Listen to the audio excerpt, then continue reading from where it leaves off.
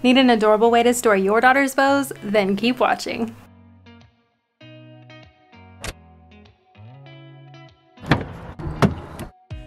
Hey guys, welcome back to my channel. Thank you so much for joining me for another video.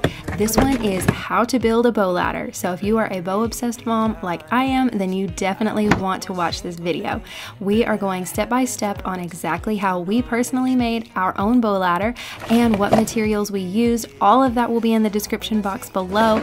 Plus, if you stick around to the very end, we are doing a bow love giveaway for all of you bow loving moms. So keep watching, and I am about to turn it over to my husband Dean, who is the mastermind behind this project, and he's gonna help you guys out. Lucy, what's up? Hello everyone. Alright, so the way we're gonna start this project is by first measuring our header. It's gonna come to 23 5/8 inches wide. What that's gonna give you is the width of the actual bar. So make your mark, grab yourself a triangle, and make a long one so you know where to cut. Pro tip here, if you are using a skill saw, you can set it up where you need to make the cut, put your triangle against the side of it, and hold tight. When you do that, you can use it as a guide so you can make a straight cut. If you don't have any saws where you can actually make these cuts at home, wherever you pick up your 1x material at your local hardware store should be able to make the cuts for you for a small fee. And we'll post the measurements that we used in the description below, so if you do need to get someone else to make the cuts, you can make sure that they do it right. We used 1x3 finger joint poplar for this project. That's 2.5 inches wide. So we wanted a 7-foot tall bow ladder, which means we cut the legs to 6 foot 9.5 inches. I used the triangle here just to make sure that my legs lined up straight with the header. I forgot to pick up wood glue for this project. At this point, you would put the wood glue between your leg and your header, then you would line it up and nail it. Be sure to pick up some wood glue. That's what's going to hold the header onto the legs and make it sturdy. And because we're making a 7-foot tall ladder, the best thing to do is to basically make your cuts, make your staples, put the glue on, all that jazz, and then paint it. Once the paint dries, then we're gonna actually do all the measurements and add the rungs of the ladder. Once that's complete, we'll flip it over and paint the backside. Basically, the frame of the ladder is pretty fragile until it's got the added stability from the rungs.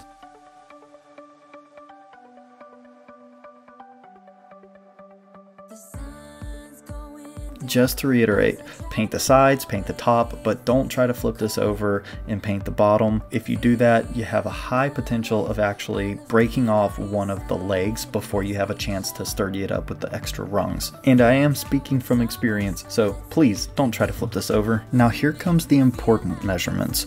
We're going to make our first rung 1.5 inches from where the header meets the top of the leg. So make your mark 1.5 inches down and 1 3/16 inches away from the outside of the ladder. After the marks are made, now we drill a pilot hole. I used a 1/16 of an inch drill bit to make these. The holes are only there so that when you screw in the base of the rails, basically they go exactly where you want them to. And the IKEA rails don't come with any screws for mounting, so we will link what we used in the description below.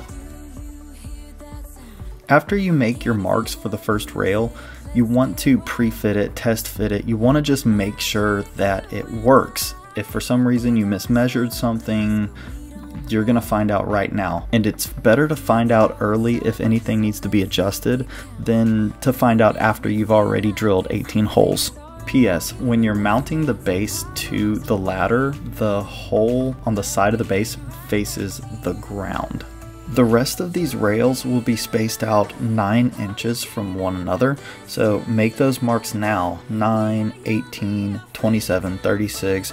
Just keep on going until you've hit all of the measurements for the amount of rails that you have. And at this point, make sure that you mark both the left and the right leg of the ladder.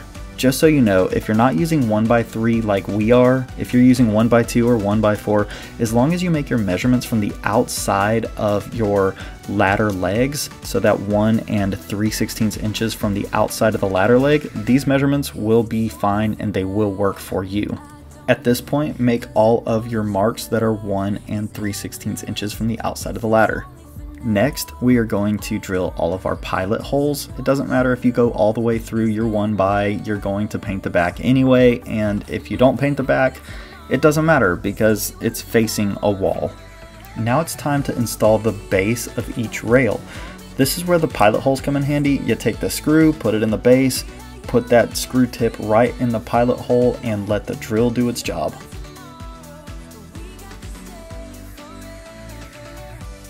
Once you've installed all the bases onto this ladder, now you're just going to put the rails into the base, and then comes the fun part. Installing the screws that hold the rail to the base. I actually left this one here so you can see exactly how long it takes to tighten one of these up.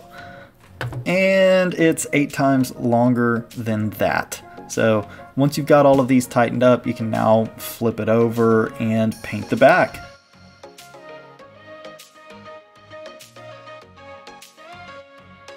And once it's dry, you then get to take it in your room, decorate, and enjoy your beautiful bow ladder. Alright, so here is a showing of the material and the tools that we use to build this bow ladder. We've got the brad nailer, which you can pick up for I think under $50. Got my DeWalt impact driver with a Phillips head and a 1/16 of an inch drill bit on it. Gotta have your wood screws, your pencil, your tape measure. I used this triangle a couple different times. The rail, obviously from IKEA, and that little Allen wrench comes with the rail, so you'll be all right there. And also any 1x that you decide. We went with the 1x3, thought that that was a good width. Previously we made one out of 1x2, which also looks good. And I'm back. Thank you guys again so much for joining us for this video. I really hope that Dean was super helpful in giving you the knowledge and tools that you need to build your own bow ladder for your daughter's growing collection.